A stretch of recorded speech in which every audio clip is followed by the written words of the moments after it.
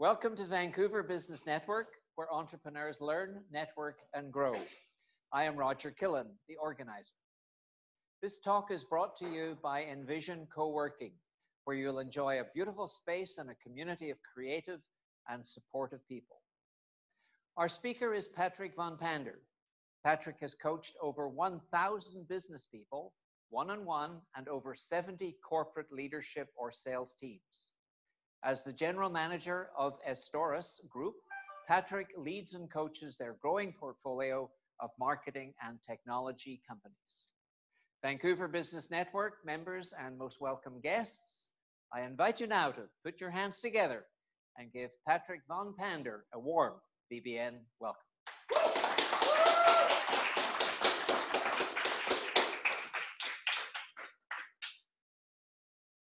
Thank you, Roger. There are two types of business people in the world when it comes to networking. There are those who are fiercely independent. They want to do it all themselves, and they want to do it their way.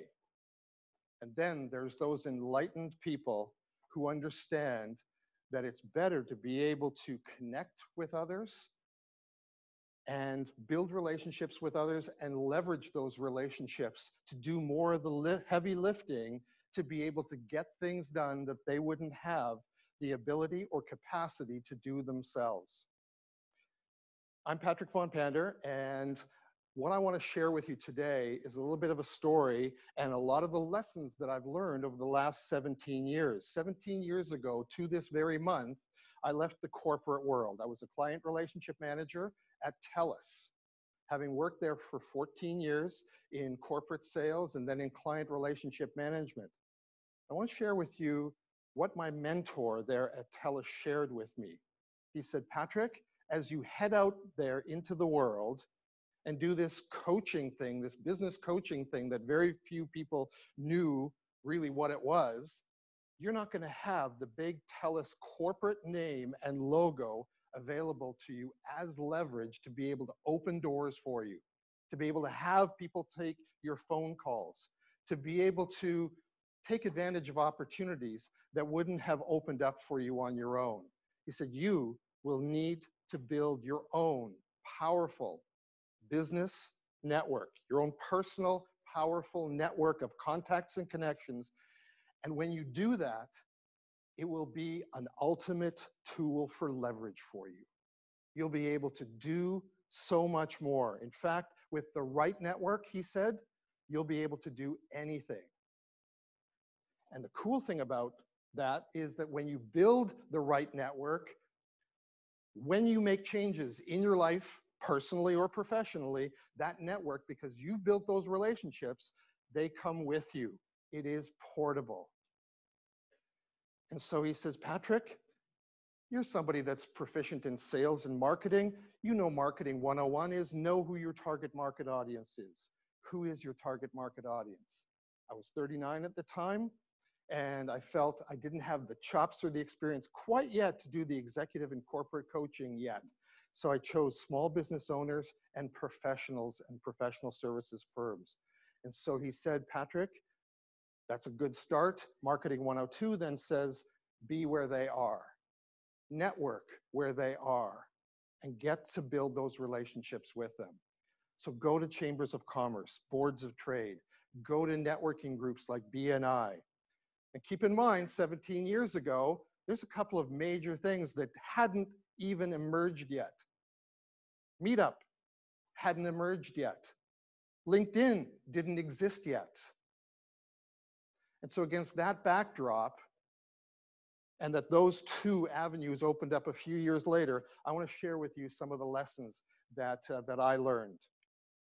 So as we go through building your own personal, powerful personal network, maybe you can resonate with the fact that you feel like you want to make a difference, that you want to have a really big impact personally and professionally, and that you have limited resources. There's only so much you can do each day, each week, each month, and that you want to achieve much, much more. In fact, achieve more with less. what I'm going to share with you today are a number of strategies. And from those strategies, you're going to be able to choose some of the strategies that maybe are a great fit for you. Doesn't mean you need to do all of them, but I will share with you, the more of them you combine, the more synergistic the effect will be. And the more they will complement and build off of one another, which is its own form of leverage and amplification. You'll become a better online networker, as I'll share with you what I did to be able to, from the ground up, I was on LinkedIn the very first year. In fact, 8 months after it launched, I was on LinkedIn. And since that time, how I've built a very strong, powerful network of 17,500 plus first level connections, and why I did what I did with it. So I'm going to share some of those with you. I wouldn't say that I'm a LinkedIn expert, but I will share with you, I've become a very good practitioner. I work with it. And I'll share with you how I've helped, or how I've learned to be able to really make the most of live, business-oriented, stand-up, mix and mingle business networking events. And my mentor at TELUS, he said, go out there, because LinkedIn and Meetup didn't exist yet, go out there to these events. And he knew, I think he knew, that I was a competitive person. So he challenged me. He said, a good idea would be to attend one business networking event every week, 50 weeks a year, for as long as you do this. Then he went on to say, a better option would be to attend 2 every week, 50 weeks a year, for as long as you do this. And the best option, if you can manage this personally, professionally, financially, emotionally, physically, attend 3 a week. I'm a competitive person, and I took that to heart. And over the last 17 years, I've attended, on average, 3 business networking events a week, 50 weeks a year for the last 17 years. And I'm going to share with you what I've learned from those that I now want to be able to have you benefit from. Does that sound all right? Let's get started then. Let's start with the top 10 strategies for building your powerful personal network of contacts and connections. First is speak. Look what I'm doing here now. When you're at the front of a room, or you're leading or facilitating a group, there's a credibility that comes with that. There's a prestige that comes with that, and there is influence that can come with that. Now, when I first started, I wasn't really that comfortable with speaking quite yet, and maybe some of you can really resonate with that. And what I want to share with you is there's great avenues to be able to pursue to get more comfortable. Yes, I found and joined a Toastmasters group. Through the Surrey Chamber of Commerce, even before it was the Surrey Board of Trade, I joined a Toastmasters group and belonged to them for 2 years to be able to learn some of the mechanics of delivering a planned speech, like how to write and structure and deliver a planned speech, but also how to be able to think on your feet, and table topics and what they do with table topics, where you have little or no time to prepare anything and to speak off the cuff for 2 minutes in front of your fellow members. Really kind of hones your chops when it comes to that. But also you'll learn how to be able to organize and structure a meeting, a proper meeting, an efficient, effective meeting. So I encourage you, if you're feeling any sort of anxiety about that, learn to speak and deliver that.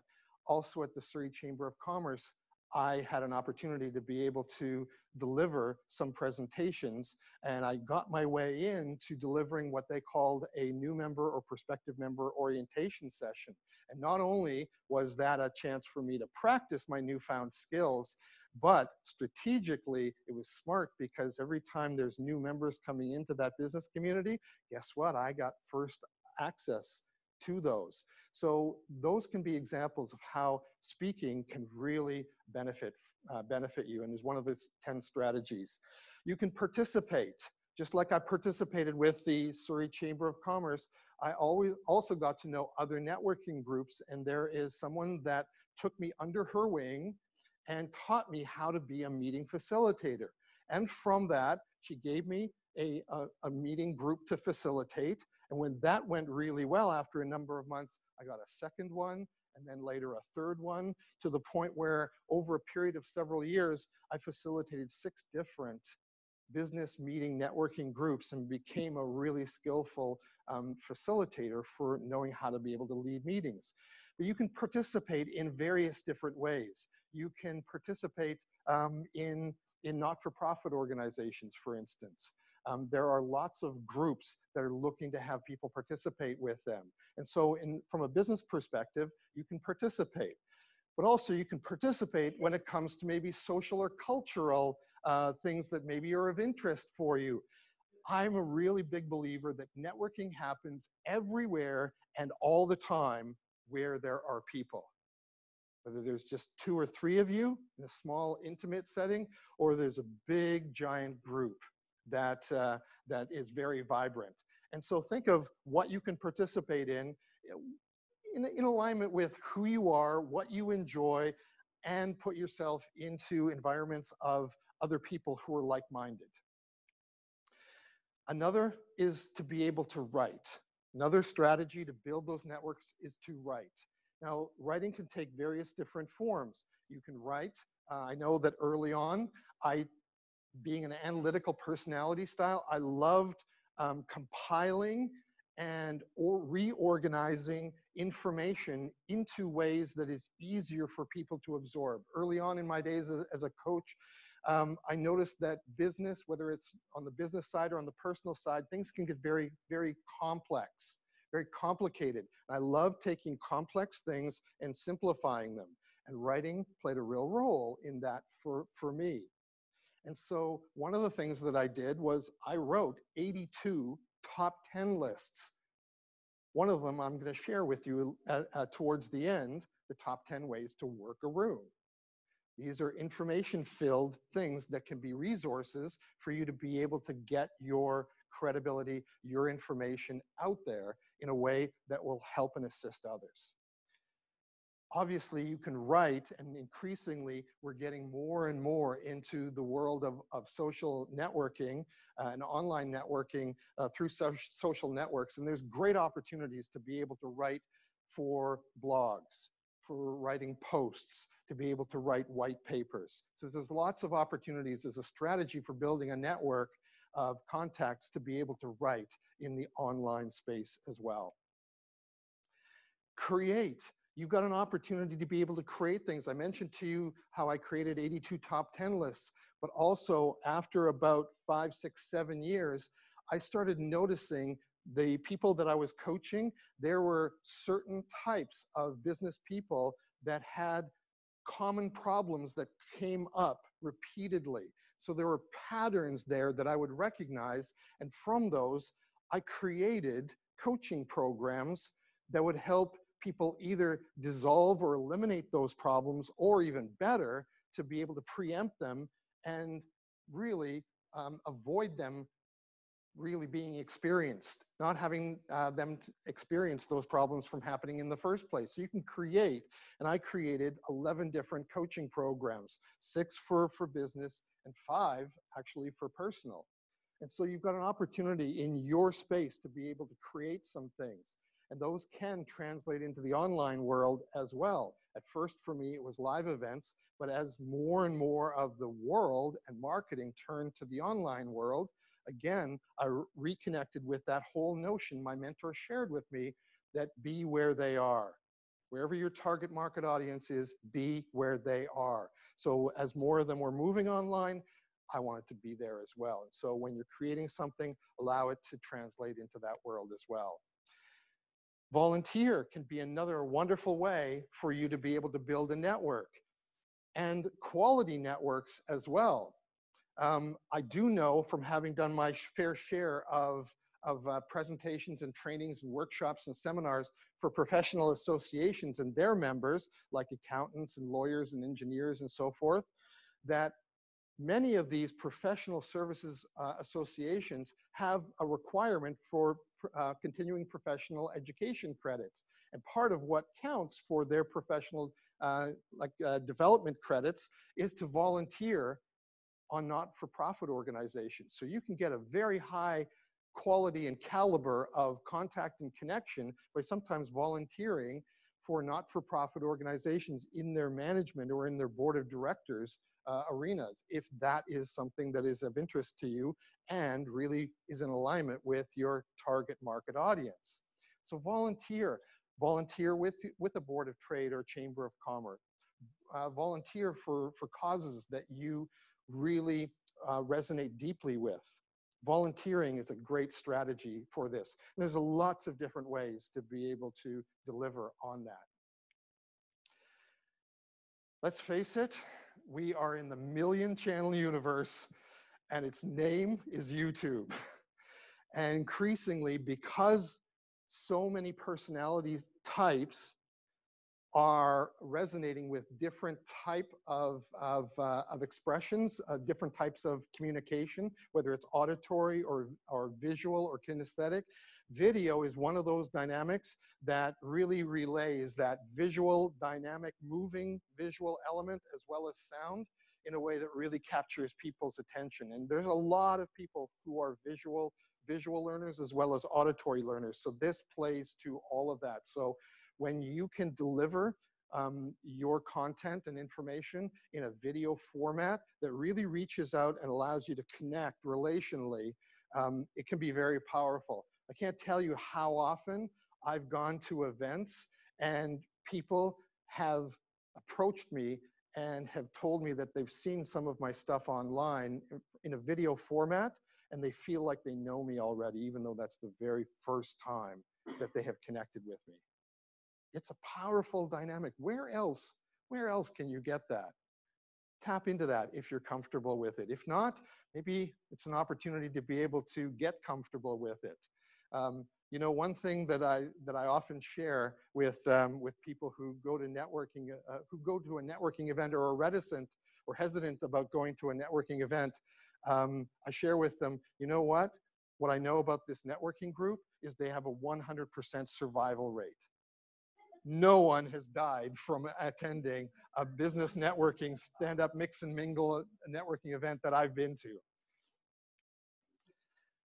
Expressing gratitude. This is layered in its power and dynamic.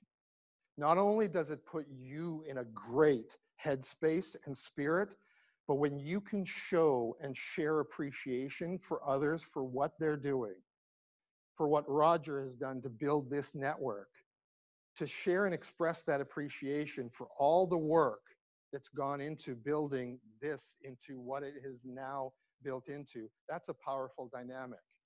And there's a whole area of marketing now that specifically just focuses on appreciation marketing. Why? Because it's powerful and it works. The more you can feel appreciation, the more you're going to remember somebody who expressed that to you. So be that person that expresses that for others. Those that you build relationships with, they want to know what's going on with you. I mean, part of the reason why social media has taken off is because there's a voyeurism aspect that allows them to stay connected with you even if you don't always have the time or the timing to be able to be there to experience what they're experiencing. So update those people who are in your world. They want to hear from you. They want to know what's going on. There's also this whole news-driven culture that we have tapped into. People don't want to feel like they're missing out. They want to know that they're in the in crowd. They don't like to miss out. And so the more you can share an update, the more they're going to feel like, yeah, okay, I know what's going on with them, and I can connect with that. And the next time we do meet or we do talk, we've got something to be able to break the ice with and really foster that communication, deepen that relationship. Phone, as much as we've gotten into a texting environment where, you know, that smartphone is one where we text or email, the reality is there's still very few forms of communication that have as much impact as the human voice. In deepening those relationships, you know, I know when I went through many years ago, my university education, they shared with me the percentage of communication through different medium. They said only 7% of communication happens through the written word. 38% happens through voice, and 55% happens through body language. So when you're talking about communication and you can't be there in person to share the body language, then you want to be able to not disconnect completely from allowing people to connect with their voice. Not only that, but in this day and age in the business world, you'll actually stand out a little more because you are reaching out to people through the phone. And so smartphones are a great way to be able to stay connected and speak to people. Even if you leave voicemail messages, it counts. People do check their voicemail messages. Maybe not as quickly as their text messages, but they do check them, and it counts. And so I like the whole notion of if you don't know the person and what their preferred communication style is, use all of them until they show you what it is they prefer and how they respond. And so don't be afraid to go old school as well when it comes to phone. Again, know your target market audience. If your target market audience is of an older generation like baby boomers, I would say even Gen Xers, there's still a relationship not only with phone communication, but there's a relationship with paper. I still have a relationship with paper. So if you're looking to do business with them, you need to do and be flexible enough to do business the way they prefer to do business. That includes different forms of communication. So if they prefer old school phone conversations and live meetings, guess what? If you want their business, you kind of need to play in their patch, regardless of whether or not you feel that it's not the modern or efficient or the up-to-date way. Know your target market audience and be willing to adapt. And then, of course, socialize. When we can break bread together and we can mix and mingle and get to know each other in a social environment, it's another level of connectivity. You know, there's a special dynamic that comes with meeting somebody for coffee, and even a deeper dynamic that still is true for us, virtually all of us, when we break bread together. There's a great opportunity to be able to have lunch meetings or dinner meetings or breakfast meetings with business prospects, with clients, with peers, with suppliers, with customers. So look for opportunities to socialize because there's a connective issue there when food and drink is involved as well. So remember that. So these are the 10 strategies that I've learned that you can be able to leverage. My suggestion and recommendation is choose those ones that are the right fit. If you're not doing any of them, pick one to start with, and then add another one, and then add another one after that.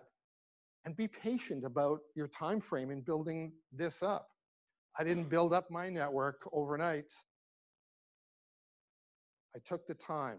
I deployed the strategy of patience to be able to build it over a period of time.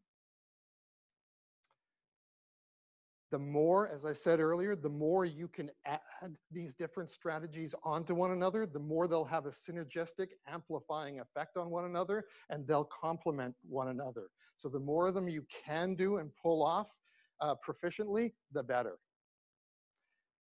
Let's head over to the next stretch. Learning how to be able to leverage LinkedIn networking for your business. It's pretty clear that LinkedIn is the social media network for business. Statistically, it's the most powerful one out there. And now that the ownership is for the ownership arrangement for LinkedIn is what it is, they've got tremendous backing to be able to continue to expand it and integrate it in with Microsoft. And it's a very, very powerful dynamic. So some tips and suggestions. Really focus on your profile first. Have a professional headline. A professional headline that really expresses in brief numbers of words what it is that you're trying to do. You know, what is it that you're looking to accomplish and achieve? Location and industry matters when it comes to this. And the fewer words you can put in, the better.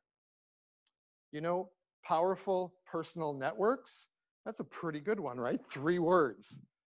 If you can get it to 7 words or less and express what you want to say, that can be a really good strategy and a great tip when it comes to building your profile. Use only a professional photo. Get a headshot done or get a photo done that really represents your professional attitude. At the beginning of this presentation, you saw the photo that I used. You'll find that's the photo that I used in my LinkedIn profile.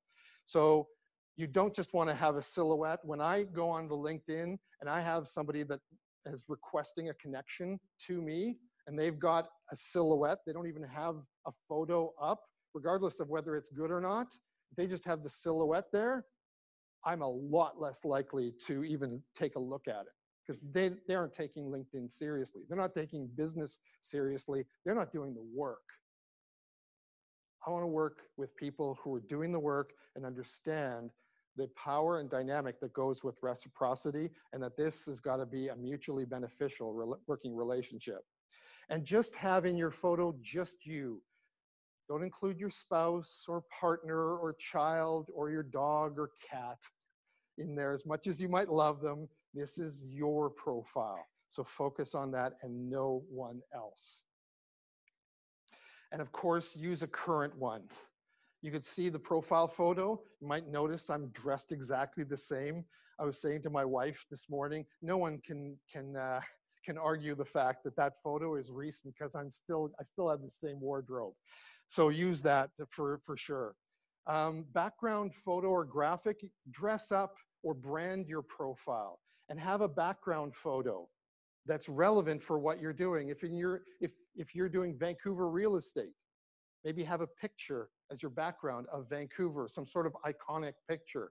If it's something else, if you're an artist relating to painting or photography, have something there as a background that's expressive or representative of what it is that you're doing so that people can immediately visually identify with who you are. Super important. Make it stand out, and LinkedIn has a preferred set of files and size as well. So be easy to do business with and go with what they recommend. Expand on your headline and be able to write it in a way that explains more deeply. Like your headline should invite interest and intrigue, but then the body of your profile should, just like a great newspaper or magazine article or good post headline will draw you into the body of it. So make sure that it's engaging and decide right up front whether or not you're going to have a first person narrative or a third person and stick with that. Don't change it once or twice or several times within your profile. And make sure you check your ego at the door and you make sure that you really highlight your specialties and your experience and your accolades. People, especially business people, they don't buy your products. They don't buy into your services. What they buy into is the results that those products or services might give them that they really want. So don't be shy about showcasing your accolades. And if you don't have any accolades, then go about building your portfolio of accolades so that you've got something to show and showcase your credibility. Dress it up with writing, expand on that headline, and again, check your ego at the door and avoid maybe industry-related jargon that maybe doesn't appeal to your target market audience or confuses them. That's going to definitely be a turnoff for them. And feature what it is that those features and those specialties are for yourself, and customize your URL within your LinkedIn profile. So when you go to LinkedIn, you can not just have that big sort of random number at the end of your profile, but you can have linkedin.com /in/ and then tailor the name. My tailored name is The Big Picture Coach at the end of that. So it makes it more memorable, easier to be able to find as well. So dress it up a little bit and expand on that headline and tailor it on the writing side of the equation. Dress it up then visually, not just in writing, but visually with things like documents, photos. If you have infographics, that can be great educational tools that visually explain things that you do or results that you help create in a way that fosters understanding more rapidly and quickly and really saves the viewer time. That's going to let them know that you're really efficient, effective, and focused on what it is that you provide and how you provide it for them. Make sure that if you have videos available that can feature what you do, put them up there as well. Again, allow there to be a buffet of visual options available so that they can choose what they prefer to consume. They'll go to what they like best early on or what's a great fit for them. If you have posts and articles, make sure that they have a visual associated with them as well, so that there's an anchor visual that goes with that article or post. If you've got volunteering, put that in there as well. That draws attention. And again, people look for people who are most like them. And so if there's common shared interests, common shared values that you have, it's just another form of connective tissue that makes it easier for them to be able to reach out and ask for what it is that you do and how you do it. And be able to join relevant groups on LinkedIn that, that really reflect either your industry or profession or that relates to the target market audience or audiences that you really serve. Recommendations, skills, and endorsements. So this was a bit of a turning point when it was, I think it was about 7 or 8 years ago, I started noticing that they were implementing, LinkedIn started implementing something called recommendations. And over a period of months, I didn't give it really a lot of attention at first, but I was watching. And what I noticed was more and more people that I would connect with on LinkedIn, they would have 1 or 2 or 3 or 4 recommendations. These are written testimonials with someone's name and profile picture attached to it. So it's got a good amount of credibility to it. And I thought, wow, that's pretty good. And suddenly I started feeling like if I saw somebody's profile and they had no recommendations, I started wondering, why don't they? A lot of these other people do. And then I came across one profile and they didn't just have 2 or 3 or 4 or 5 recommendations. They had 25. And I just kept scrolling up the page and I went, whoa, this is huge. This person's profile stood out in a major way compared to everyone else's. And so I started leaning into it. I started connecting back to my current and past clients, and I would ask them for recommendations. I asked them to put it in their own words. I didn't want to write it for them. I didn't want that to come back on me, to blow back in any way. So I asked them for it, and a number of them did. And I can tell you that when somebody visits your LinkedIn page and they see 20, 30, 40 recommendations written by the person who's giving the recommendation with their profile link attached, that's a huge chunk of credibility, and that's going to help you stand out. So a few years after that, they started implementing skills and endorsements, and that one I feel is still useful, but it just doesn't have the same credibility as recommendations because it's not somebody actually taking the time to write a personal sentence or paragraph about how great you are. And by the way, I'm a big believer that someone else bragging about how great you are is 10 times more powerful than you doing it for yourself. So leverage that. And I think it's important to have skills and endorsements, but the primary priority ought to be recommendations. Focus on that and build an impressive inventory. Be that impressive standout profile that makes everyone else's profile by comparison seem a little light. Personalize invitations. So when you're looking to connect or reconnect with somebody, the detail in the message should be really, really short. So when you're first initiating contact, you're looking to reach out and request a connection with somebody else that you're not first level connected to already. Make sure you're not just using the default, because that's really easy to spot. And it comes across as lazy. It doesn't build the relationship the same way. Personalize it in some way. Maybe have checked their profile. I take a minute or 2 or 5 to check out their profile and maybe pick out 1 or 2 tidbits that I then go in and ask or reference in my reach out connection request to them.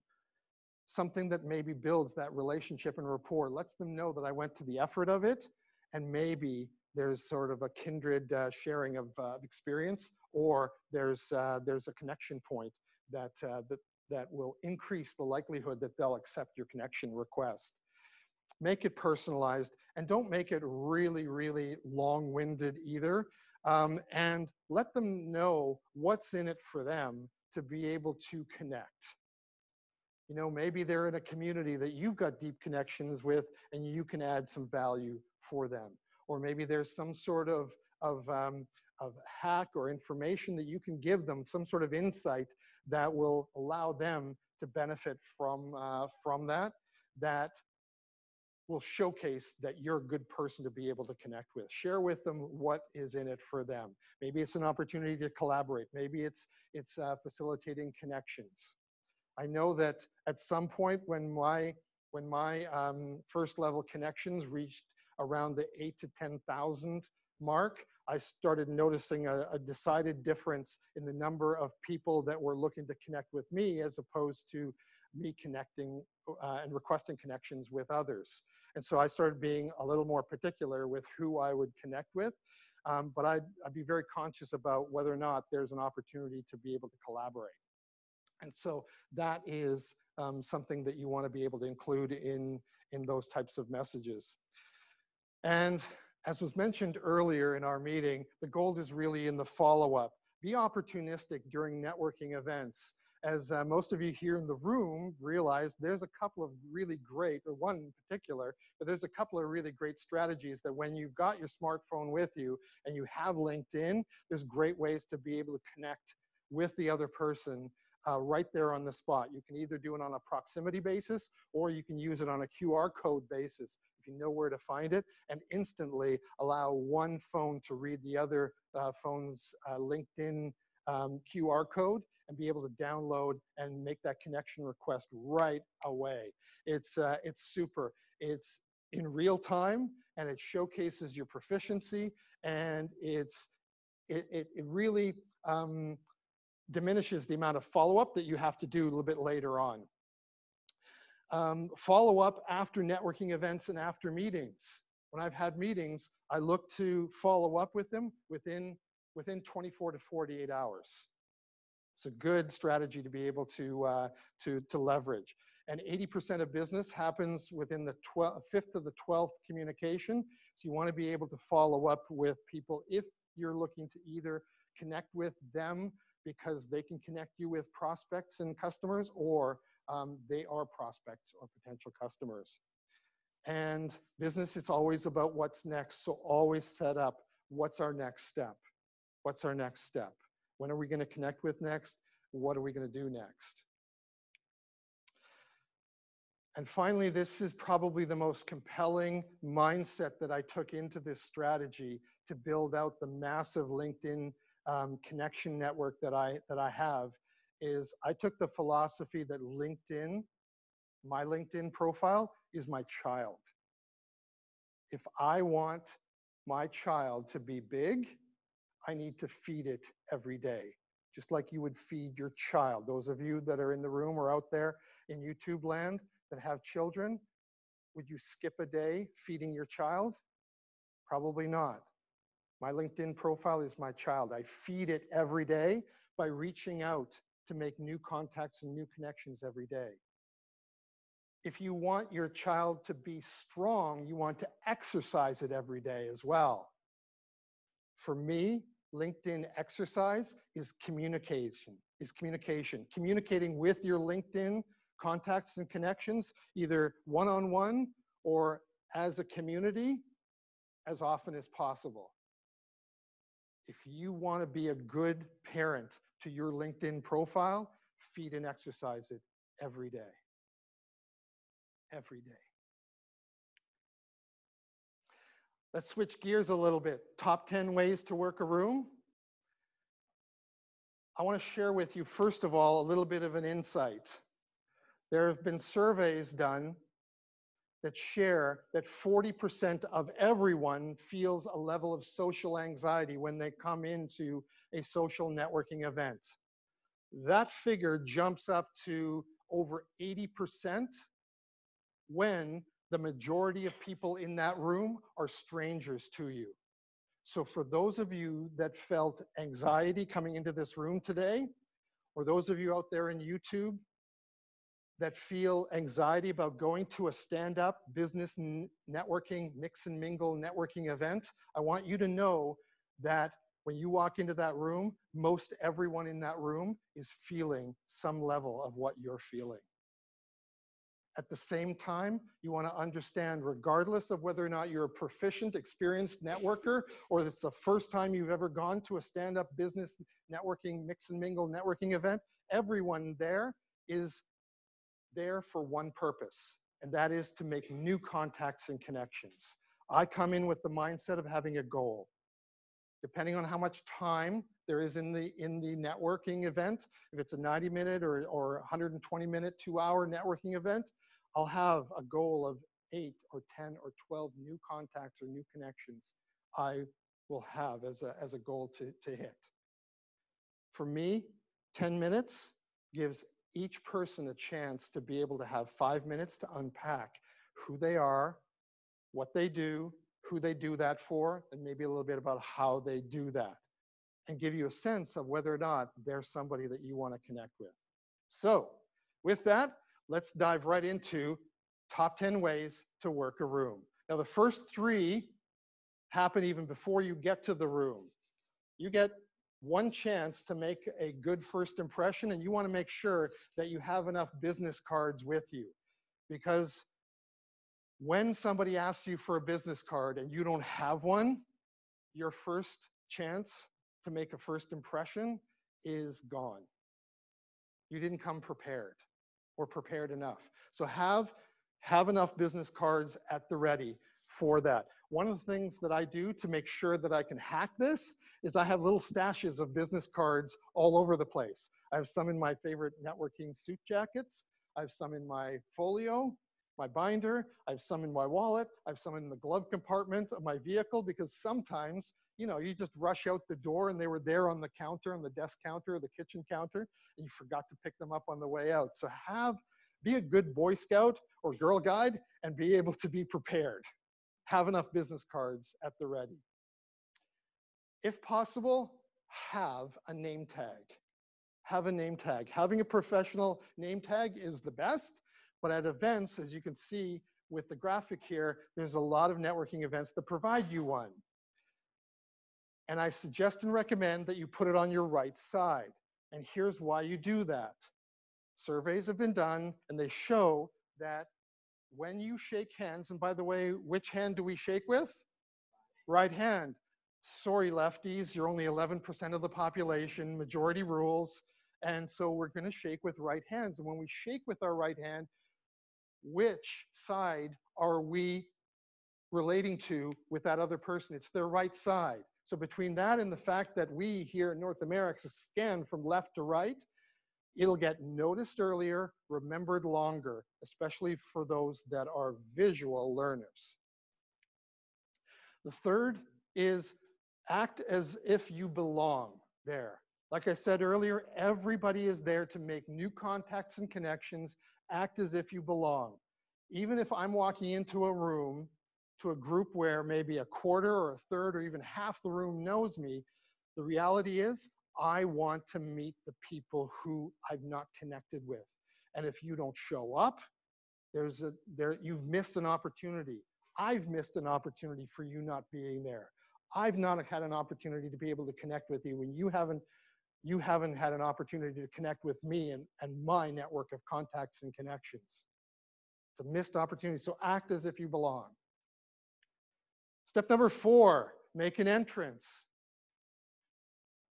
It's a proven fact that in almost any social situation in a big room, that between 1/4 and 1/3 of everyone in the room are door watchers. They love to see who's coming and who's going into the room.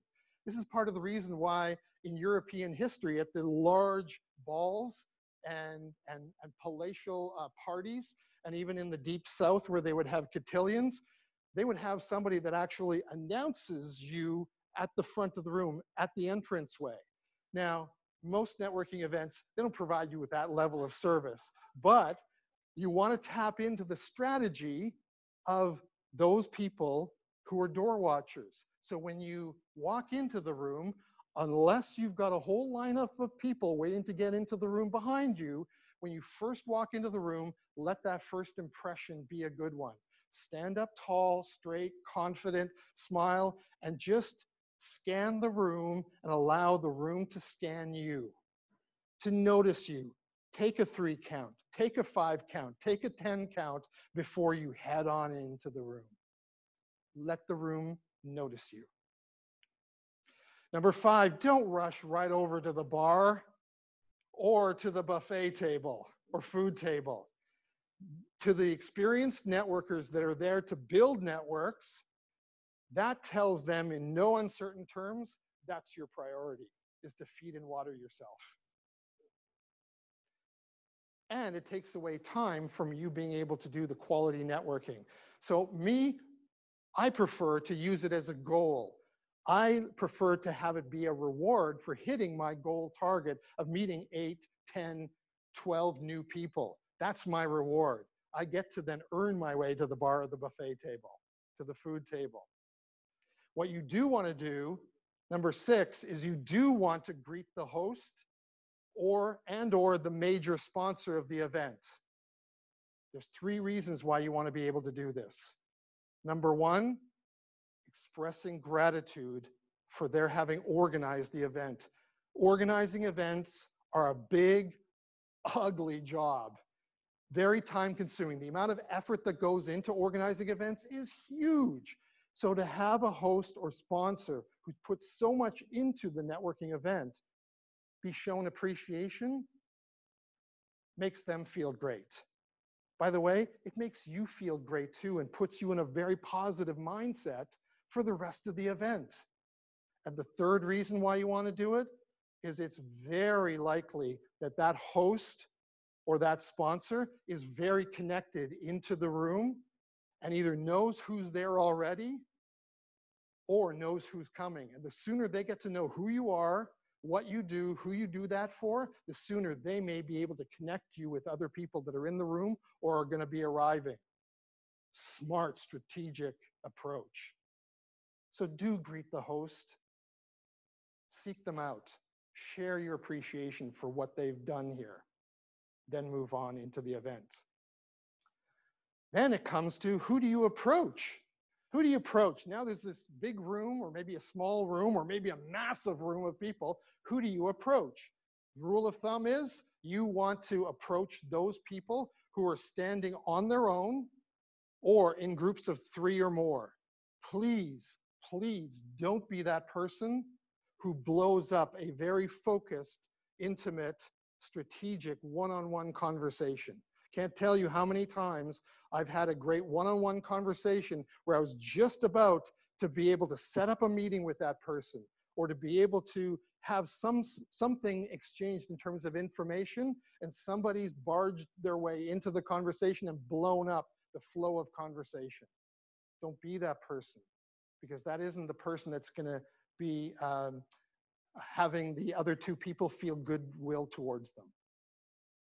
I'm not going to feel goodwill to them if they've just blown up something that I've worked 5 or 10 minutes to that's a follow-up for those. So look for those people that are standing in groups of 3 or more, because they've already got a group dynamic going.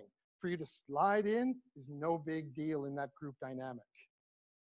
or approach people that are standing on their own. There's a couple of exceptions here to these rules, by the way. People who are standing on their own, who are either filling their face with food or drinking double-fisted, or they've got their backs to the room, giving obvious body language that they're not looking to connect or network right now, that's an exception. Also, those people that are paired up and one person is talking, and the other person is looking around for an escape route that they can't seem to find or somebody to rescue them, that may be an exception. And in that instance, if you're a strong enough networker, you may choose to rescue that person and then circle back and reconnect with them later on in that event. Take one for the team. Those are the two exceptions I've experienced. But those are the people that you want to approach. Number 8, first impressions. Well, let me ask you a question. When you first meet somebody you've never met before, how do you know whether or not they're going to respond most strongly to auditory, to visual, or kinesthetic? The real answer is you don't. So that first impression ought to be a multimedia experience. Visually, you should be dressed for the event, for your profession or business. You should wear something else that is very inviting. And what would you say that is? What's the most, smile. A smile is most inviting. Smile when you're approaching someone. That's inviting. Wear that smile. But don't just smile with your mouth. Smile with your eyes. Smile with your eyes as well. Then make sure you've got that good kinesthetic experience as well. A good, solid handshake. Not Arnold Schwarzenegger crushing hand kind of handshake, but not limp noodle, handshake either, where you don't really feel if anything's there.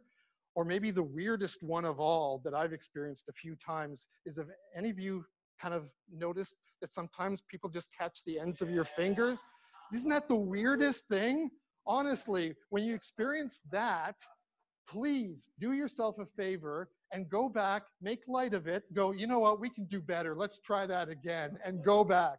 Because otherwise, I don't know about you, but all I can think about is, this is weird handshake person, right? And that's rolling around in my head, and that's what I'm going to remember them for. So don't be that. Let it be a good experience and make light of it and move on. And the third is you want that auditory expression, those first few words and sentences out of your mouth to be pitch perfect. You know when you've met somebody and they are very, very clear on what they do and they're confident in the way that they deliver that. Hi, my name is Patrick von Pander. I'm the big picture coach. I help my clients fill their business with profitable clients. What is it that you get to do? And immediately put the spotlight on them. I want to hear their story. I want to set it up for them so that they're comfortable sharing what they do, who they are, but introduce myself briefly and set that up. But have that down so that there's no stumbling. It just rolls off. Did that seem confident to you when I delivered it? Did it seem clear about what it is that I do? I want that for you as well. So do that. Be sure that you've got that down. And by the way, you all, at least all of you that have a vehicle, you all have the studio to be able to practice that so that it just flows out. Practice it 100 times, 500 times, 1,000 times if you need to, but let it roll off your tongue like a reflex. Use your vehicle to practice that. It's a great studio. Costs you nothing more. Let your first impression be that multimedia experience. Visually, auditory, and kinesthetic. And keep your hand-shaking hand free. If and when you earn your way to the bar or the buffet table, use your left hand. Use your left hand to hold your drink or to hold your food. Because there's nothing more embarrassing when it comes to making a good first impression than somebody tapping you on the shoulder and saying, Patrick, I would like to introduce you to the president of, and you turn around and you've been holding a drink, and now you've got a cold, wet, clammy hand. And that's going to be the first impression. By the way, doing this on your pants or skirt doesn't really do a lot for first impressions.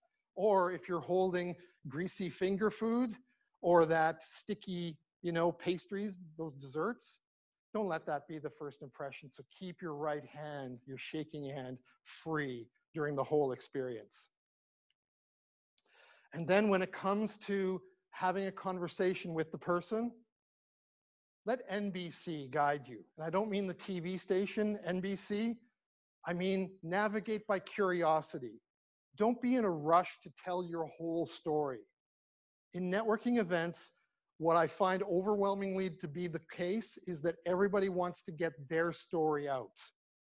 And if I'm giving and unpacking my whole story, guess what the true mindset is for most of the people I'm speaking to on a one-on-one basis? They're wondering, am I going to get my chance? Am I going to get my chance? Am I going to get to tell my story? Am I going to get to tell my story? They're not paying attention to me nearly as deeply or as meaningfully as they could.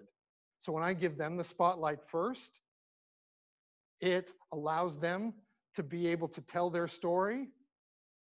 And most of the time, the really quality networks, they will give you a chance to be able to tell yours. By the way, I use it as a bit of a sorting strategy as well. For those that only want to talk about themselves, and you will find that out there in networking events, or you start to tell your story and they circle back to talking more about themselves again, that's a good indication, at least for me, and this is just my opinion, that that person really doesn't understand mutually beneficial relationships and that the best relationships in business and in life are reciprocal. So I'm not as likely to be able to connect with them. And so I wrap up the conversation with them, that 8 to 10 to 12 minute conversation, always the same way to start. I will ask for their business card. May I have your business card? I don't want to dominate all of your time at this networking event. There's lots of opportunity for you to be able to connect with others. May I have your business card? That's what I say when I don't want to follow up with them because they're not a prospect or not a connector who can connect me with prospects. The one differential I will make is that if I do want to connect with them and follow up with them, and typically my statistics are that out of the 8, 10, 12 that my goal is, if I hit that goal, typically 2 or 3 or 4 of them are worthwhile following up with, either as prospects for my business or as connectors that can connect me with those who can connect me with business. And so the one difference I make with them is I ask them for their business card. I let them know that I really enjoyed this conversation and I would love to be able to continue it with you another time. Would it be okay if we reconnected over coffee or a phone call or a Zoom or Skype call? Would that be okay? And either they're okay with it or they're not. And most of the time they are. So that showcases the top 10 ways to work a room. I hope this has been useful for you. And the more of these things that you can incorporate and do, the more comfortable and confident you're going to be, the more success you're going to have at working the room like a pro and be able to build those relationships even in a live setting and not just online. So my name is Patrick von Pander. I am the big picture coach and have been a master certified business coach, professional speaker and trainer for the past 17 years. Over 70, closer to 80% of my business is working with solo professionals and professional services firms to help them fill their business practice with profitable clients. And the other thing I do is I do keynote presentations and conferences for companies and corporate events. So who do you know that may want me to deliver on a variety of topics? I've got a menu of topics that they have to choose from. I'd love to be able to hear from them and be of service for them and either their staff or their members or their communities. For those of you out there in YouTube land, I have an offer for you, and that is if you want to connect with me for your complimentary, your free 30-minute discovery sessions, please visit the link in this slide and book yourself in for a complimentary introductory business coaching session. And I look forward to connecting with you soon. Thank you so much.